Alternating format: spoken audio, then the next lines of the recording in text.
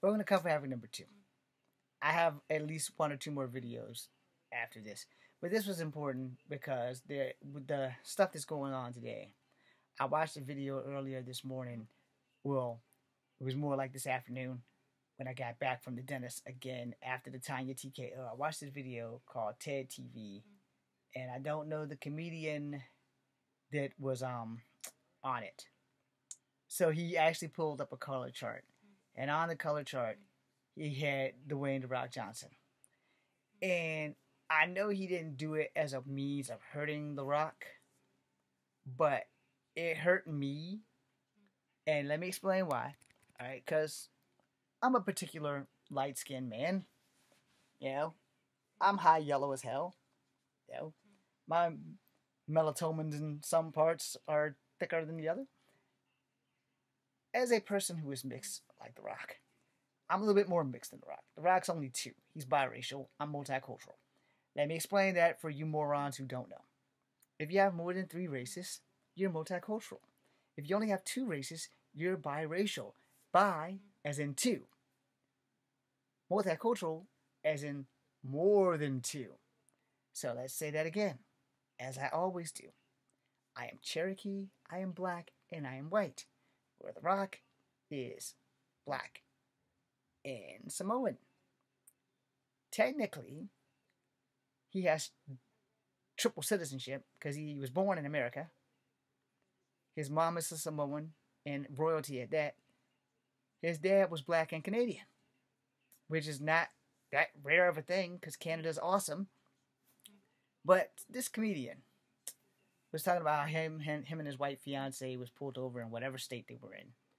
And he said, you know, whenever I get pulled over, I have to remember that I am not Dwayne "The Rock" Johnson. And I had to think about that for a minute. It's like, you know, The Rock has a few things going for him. He has a few things going against him. He seems to not be able to appease a lot of his black fans. And I'm here to say, leave The Rock the fuck alone. Alright? And Rocky, if you're listening, I could use a job for defending you. Because I'm one of your biggest fans. And we're not that far apart in age. I'm like right behind you. Like literally right behind you in age. Like right there. We play catch up. You know, when you turn your next age, I'll be turning your last age. So, you know. And I think I turn your last age before you turn your new age. Anyway, that doesn't matter. What matters is that a lot of people have given The Rock a lot of flack because he doesn't play black-based characters. I'm here to tell you guys, first off, you're wrong. And The Rock needs to give you the people's boot right up the people's ass. And let me explain that. See, The Rock's done something that I wanted to do and just was never given the opportunity. In the 19 years that I've been trying to break into this business, I have not once been given an opportunity to even remotely play a character. Period. Unless it's my own stuff, I haven't been able to do anything. But The Rock gets slack for not playing black characters. You know? It's like, well, he's always catering to his Samoan side. Alright, let me explain this to you guys. And the better way I can explain it is I have a video on here called Mixed Kids Don't Have an Identity Crisis Support Group. Because we don't. Alright? However, there are a lot of us mixed kids. We know who we are. We know what we are. It's y'all who screws us up. Alright? So Rock's mixed. He's a biracial person. He generally plays a person who's biracial, but none of the movies cater to his black side. If you just seen Hobbs and Shaw, his entire family as Hobbs was Samoan. I don't think Hobbs is an actual Samoan name, but hey, I'm not down with that. As you know, in the movie, his mom's Samoan. So therefore, he was basically playing himself, just Hobbs. You know. Now, here's the thing. And Rock probably can relate to me on this. And y'all probably can't. If you're not mixed, you really probably can't relate to this. I am black. I am also Cherokee. And I'm also white. I do not relate to being white. I love white people. But I am not one of them in the literal sense, I can never be one of them. I can't bleach my skin light enough to be white. Does that mean I hate white people? Hell no. I have white people in my family who will die for me. And I love them and will die for them. And they're living in Richmond. Much love to you. Y'all know who you are. I'm not going to put your names out there. Just for safety cautions. I have black people in my family. And Cherokee. We never really got to meet the Cherokee. Understand? And my family on both sides is Cherokee. And none of them have explored our Cherokee heritage. None of them. Except for one person. Me. You know? And on my dad's side, with the most Cherokee, my great-grandmother Ada, who's a Cherokee from the Pearl Heights Reservation. I'm the only grandchild who really stuck with her during the time that she was here, you know. And I stuck with her most of the summers until I was 12 when she passed. So, that being said, at least I think I was 12. I don't remember, but I know she passed a long, long time ago. So, very long time ago. You know, she would tell me the stories about her and her brother John. So I have a great Uncle John who has kids somewhere out there. John Ford, wherever you are. Where's John Wallace? Whatever. John Wallace or John Ford. Because her name was Ada Wallace Ford. Yeah. Whatever. I'm here. I know you're probably past by now. Because Native Americans may have longevity. But, you know, Ada passed from gangrene. So, I didn't get to go to her funeral. Worst regret ever. But that was like my mom's fault. Anyway, that being said, I did go to my grandma Bay's funeral, who was her daughter. And both of them were cooks. That's what they did for a living.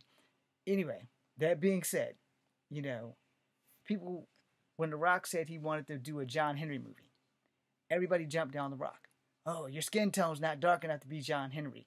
When there are, if any, historical pictures of John Henry, I've never seen them. But The Rock finally wants to do something for black people, and they stab him in the face. Alright, now I don't know how far it's gotten. I don't know if it's gotten back to The Rock or whatever. But I love The Real. And the ladies on The Real were kind of mad about The Rock wanting to be John Henry. But yet the whole world at large has been mad at The Rock for not playing someone who's black. Y'all can't have it both ways. It's the same thing with me. Alright, let's say tomorrow. I know it's not going to happen, but if it does, I will be grateful forever. Let's say tomorrow Disney decides, hey, how would you feel being Jay Strongbow? For those who do not know who that is, he is a Native American superhero played. His code name is American Eagle. Alright? And Jay Strongbow, I'm probably saying his name right. Let me Google it really quick. Just to be on the safe side. You know, because I really would like to be on the safe side and be correct. Come on, Google. Marvel superhero American Eagle. Why? Why, Google? Why?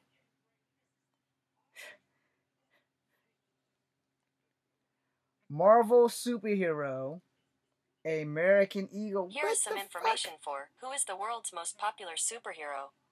According to Wikipedia, Superman has remained one of the most recognizable superheroes, and his success spawned a new archetype of characters with secret identities and superhuman powers. Okay, and y'all wonder why I hate technology. I know y'all heard me say Marvel superhero American Eagle. Marvel superhero American Eagle. Jason Strongbow, according to some information I found on Wikipedia. Yeah, what kept you? Dumbass. So, I had the name right, Strongbow. So I'm going to show you who he is. The one I remember anyway. If this Facebook thing will go away. So this is Jason Strongbow. Okay? So let's say tomorrow. And I know it's not going to happen. But I can dream, and I can dream big. I don't know why they gave him a crossbow. I mean, that's kind of derivative. He actually should have had an actual bow. Plus, I think crossbows are for sissies. Sorry, Norman Reedus. Anyway. So, plus, from what I learned of my culture, of Native Americans, they didn't have fucking crossbows. But I guess they just changed it up and gave Jason Strongbow a crossbow. So here's Black Crow. He has a bow and arrow. Why can't Jason Strongbow have a bow and arrow? Now, Black Crow, I have no idea what comic he's from. It says Comic Vine, so I know I'm so off subject right now, but yeah. So I'm gonna go back to my point. My point was really simple. If DC gave me a job tomorrow as American Eagle, there's no way in hell that I would turn it down. You know, I would take this guy and milk it for all I'm worth. If they say, you're going to play Jason Strongbow, and I would tell them, y'all know I'm not full-blooded Cherokee. But the good news is, Jason Strongbow's not Cherokee. Just like Forge is Cheyenne and Danielle Moonstar is Cheyenne. I'm about to find out what the hell Jason Strongbow is. Jason Strongbow, he's Navajo. So yeah, that's gonna be a bit of an issue because I'm not Navajo either. I know enough about Navajo, but he's a Navajo. You know. So let's click on what it says. So when you're giving The Rock a hard time, because now he's trying to play somebody black, and this was like a year and a half ago when this was on the reel, and I was kind of lit. I made a video about it. I was really pissed off at the ladies of the reel because here they are. You have sister who's biracial. She has a white father, so she of all people shouldn't have been giving The Rock a hard time. Then you have Jeannie, she's Vietnamese. You have Lonnie, who's black, and you have Munchkin, who's Latino, which also means she's basically Asian because you have Cockaloid, Negroloid, and Mongoloid. And Mongoloids are Asians, Negroloids are black, and Cockaloids are white. Don't ask me who came up with the name for the Lloyds, okay? Just go with it, and I'm sorry if that was offensive. So you have a Navajo superhero character, American Eagle. He first appeared in October 6, 1981, created by Don, some name I can't pronounce, and penciler Ron Wilson. And it's Doug, not Don. So it's Doug, Moench. I have no idea how to pronounce that. Alter ego, Jason Strongbow. Navajo Nation, Division of Public Safety. He was an agent of Hammer. I always thought he was an agent of S.H.I.E.L.D., so I'm sorry about that. That's one that I got by me. You know, I was just happy to have a Native American character. But anyway, his abilities. Superhuman strength, speed, agility, stamina, and sturdiness. Enhanced senses. Carries a crossbow which fires specific bolts. Alright. So it goes into the thing again. He joins with Thing, Kazar, and Wyatt Wingfoot to defeat Claw.